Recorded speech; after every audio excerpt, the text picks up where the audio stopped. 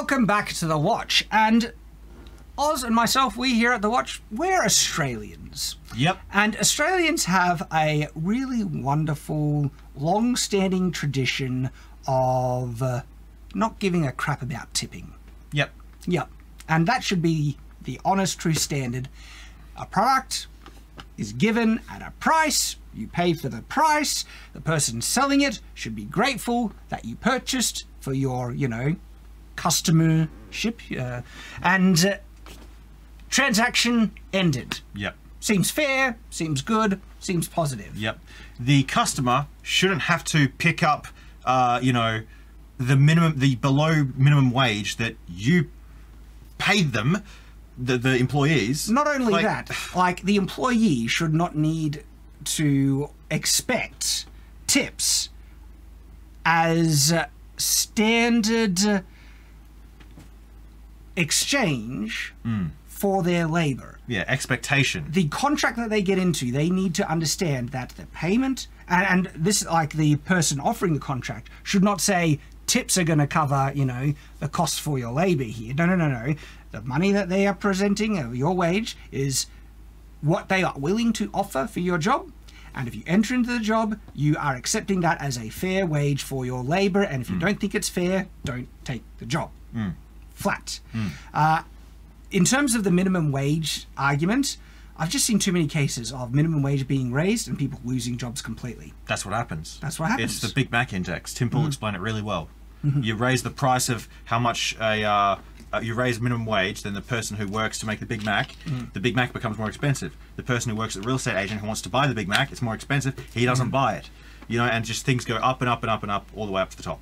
Inflation. And I'm not saying this is not a problem. Cost of living is ridiculous. Ridiculous. Evil. Yeah. And it's getting worse and worse and worse. I know entire families, both members working 2 jobs, who have moved in with their parents because there's simply nothing that they can do. We need a civil war. We need a revolution. We need Shad, seriously, what other situation is there? Just vote harder? Yeah. Ideally, yes. But they won't let us. Get someone in power that can actually understand. But how do we do that when our elections are fortified? Our ones aren't, but if they're fortified in America. Actually, Australian elections are pretty secure. But one of the reasons is that a lot of it is in-person paper ballots. Okay. We'll have to disagree. Okay. And this could be an area that I'm just very ignorant on. But cost of living we can agree on is going insane. Yep. And so I understand the other flip side of this of, wage increase. The thing is, though, more people are employees over employers, and they don't understand the employer perspective. I understand it because I am an employer, right? And with the economy being so bad, and with YouTube just absolutely nuking search and discoverability for our Shadiversity content to new viewers, right? Got videos on this, we've discussed about it. It's not just happening to me, it's happening to many creators. Baggage Clay mentioned it, there's several videos I've found, independent websites, they changed something in January. So that has made revenue crater through the floor. And I know that there are people that need more money for what cost of living, but at the same time, as an employer, I literally can't afford it. And the only option ends up being that someone might have to get let go if I can't figure out a way to correct it, that's the case for a lot of companies. They cannot increase wages, and if you force them to, their only option is to fire people and have less employees. Yeah. And so these employees that wanted more security ends up having no security, no job, no money at all. Where are people supposed to? And so clearly forcing minimum wage isn't the answer either. All right? We are in some really, really tough times. Okay? But regardless of what we're saying, okay, people do enter into jobs through agreement, right? And if you agree to getting paid for a certain job, you should not expect the customer that is already agreeing to pay a certain amount for a product or service to then pay more, okay, and then be upset if they don't give you a tip after the fact. And I also think it's scummy if a company employer is actually paying people less than they could afford or is fair to give them, based on the fact that they can get tips and get more money. Yeah.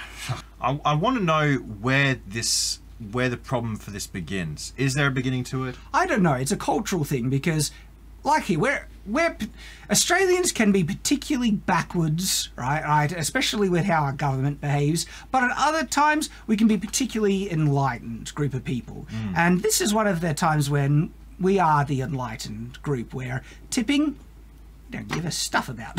Tipping is not a thing here. I mean, it's personal, but like if someone goes beyond their job, even us Australians, on the rare occasion when there is a truly exceptional job given, I have given people bonuses, even so tips as well, for an actually exceptional job. There was one time I stayed up and documented that I was up for, I think, 3 days straight editing the same video for you. It was the Star Wars Darth Vader vs Luke Skywalker. I had my timestamps. I got 4 hours of sleep in that full 3 days. I also had meth pills. You wouldn't guess. But yeah, you gave me $1,100 for that. Yeah, you went above and beyond, and that was more than what we initially agreed to. Yes, I lost several brain cells. Yeah. Never to be redeemed. So even us Australians, of course, when we see a good job, we will reward it. But in the normal exchange of goods and services, you agree to the price, you pay the price, and there should be no either entitlement to think more, expectation, or guilt thrown at someone for not giving more after the fact. Yeah. But tell you what, when I go to the US, right, I forget tipping, and people get, like, the people I forget to tip, they have been legitimately pissed at me. And I was like, why was he upset? And I was like, you forgot to tip him. I was like, oh, I'm Australian, we don't do that. But there's a culture of tipping in the US. Yeah. An idea has been seeded out into the ether, Oz. And it's in regards to games. That if you play a game, a single-player game that you've purchased, already paid money for, right? That there should be an inbuilt option to be able to tip the developer.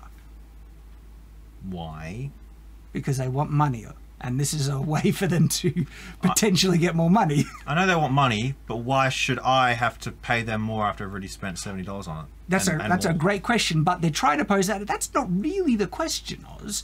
It's about giving people who are particularly happy with the product an option to give them a little bonus. I did that when I had The Witcher 3 pirated for like 3 years straight. And then I, after playing it for hundreds of hours, deliberately went and bought it when it was on sale for like $27, just to give them the money, because they bloody earned it, man. Those Polish. I think DLC is another example of people willing to throw a couple of extra bucks at a game because they like it, to show a bit of extra support. And here is where my kind of philosophy has a bit of an issue. Like, it's like, all right, these game companies, right, would want to do something like this. I would be perfectly okay if at the same time they gave an option to refund at least half the price of the game if I did not like it. Well, I feel like a lot of people would take that. I would take it. It's like, put your money where your mouth is. Like, let's really test how... And, like, you could integrate into Steam that you can only have this option if you've played, I don't know, 20 hours of the game, 100 hours of the game. That's hard to say because people just turn it on and not play it, but maybe if, I don't know, if it could track actual achievements in the game joined with gameplay. All right? And then you could say, no, I didn't like it, give me half the money back. But if they did like it, they'd throw more money at it, right? I would be very... And then maybe the option is only open for a week or a couple of days, because then you don't want people who play the game to death, they did like it, but then they were strapped with cash. It's like, there's ways to make it work, though. I think there are ways to make it work. Yeah. And they won't do it. They won't, no. But I think there's some companies, game companies, that actually might choose to do that option. For instance... Let's give an example. Let's pick a game and hypothetically say it has an option for games to give an additional tip based on an expression of satisfaction with the product, or get a half amount refund of what they purchased on it. What would you reckon most gamers would do who were purchased Helldivers? They would definitely give an extra bit of money. Yeah, because it seems I'm one of them, and I did. Overwhelming satisfaction with the game. Yep. That not only are they happy with the price point, they might be willing to show support to developers and give something extra. They're a small team. They work really hard. They're great community managers. Give them more money. Okay. Suicide Squad killed the Justice League. No, more like Suicide Squad kill that game. See, it's like, all right. I'm willing to entertain the tipping, thing if you put your money where your mouth is. To go both ways. That game is more like commit suicide apostrophe squad. Now, this comes from a statement from Mike Ybarra, which is a former, as the quartering says, former Blizzard president and current president of Microsoft, suggests gamers be asked to tip developers at the end of single player games. Why single? I mean, live service games are usually constant, especially if you have to pay to play like MMOs and things. I've thought about this idea for a while as a player since I've been diving into single-player games lately. When I beat a game, there are some that just leave me in awe of how amazing the experience was. At the end of the game, I've often thought, I wish I could give those folks another $10 or $20 because it was worth more than my initial $70, and they didn't try to nickel and dime me every second. First of all, $70 is a lot of money. That's 70 US, by the way. For us Aussies, it's like 120. Games like HCD, I forget what that is, God of War, Red Dead Redemption 2, Baldur's Gate 3, Elden Ring, etc. I know $70 is already a lot, but it's an option at the end of the game I wish I had at times. Some games are that special.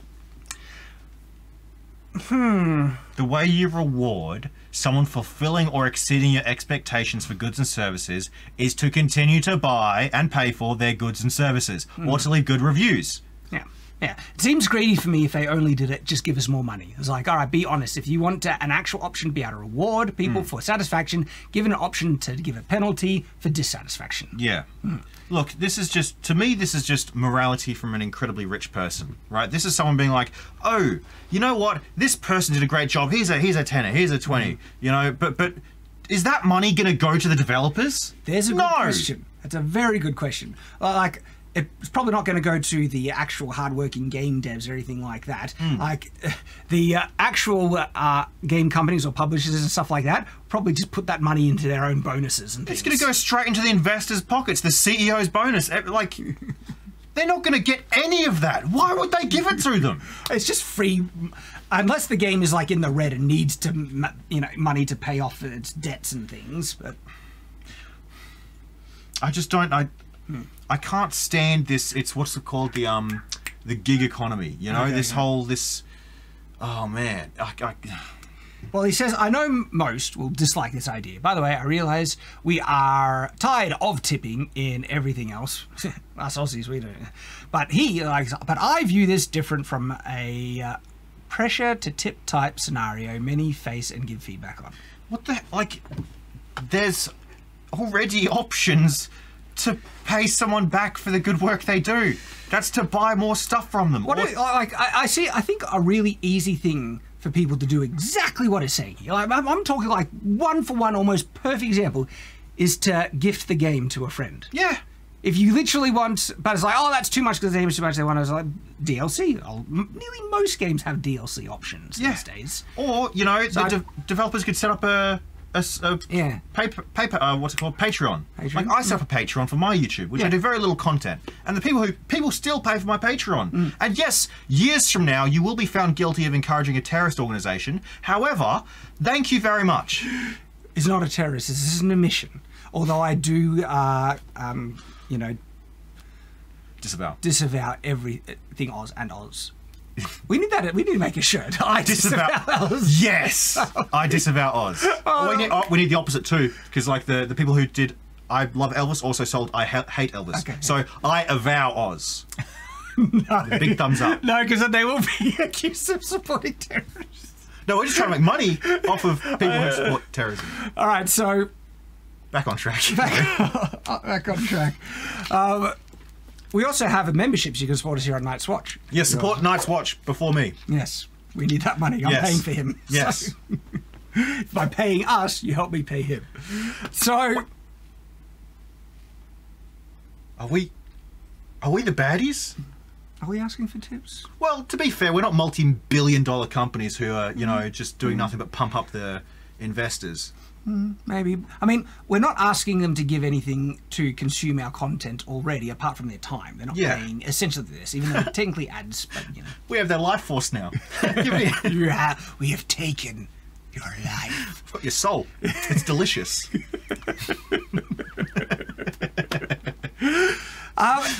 There is some nuance here, though. Okay, ultimately I think it's pointless because, like I said, if you really want to tip the developer, DLC, gift the game to someone else. Yeah, easy as that. Yeah. And I don't like tipping culture, and I think propagating it even more is I think it's bad because it's ultimately implying that, you know, you should be giving more than the free exchange of, you know, money for goods and services that you've entered into. Yeah, and ultimately there are 1,000,001 different ways and 1,000,001 different services that can be given and exchanged to receive money, and for whatever reason, you know, whether you get sentimental value from liking something someone says or does or feeds you, like anything, right? This is just another thing. I know. I mean, you know, anything at all. Yeah. Yeah. Even prostitution that exists. Like, and you know, sexual favors. Don't point at me when you say that. Although, subscribe to Team Roz. We've got feet pics and shower milk. I do not condone that exchange, though it's very prominent in Hollywood, I hear. Yes. Yeah. Oh, yeah. That type of exchange for Can things. we get Jennifer Lawrence on the show to question her about this? What are you willing to exchange for that, Oz? I'm willing to exchange a sexual favour with her. I like Jennifer Lawrence. You're crazy if you don't. Anyway. Is she the one who, like, you know, was the first at everything? First at everything? Yeah, she was the first action star. She was the first in my homework folder. What do you guys think? There is some discussion to be had on the topic, and I look forward to hearing your thoughts. And as always, stay on watch.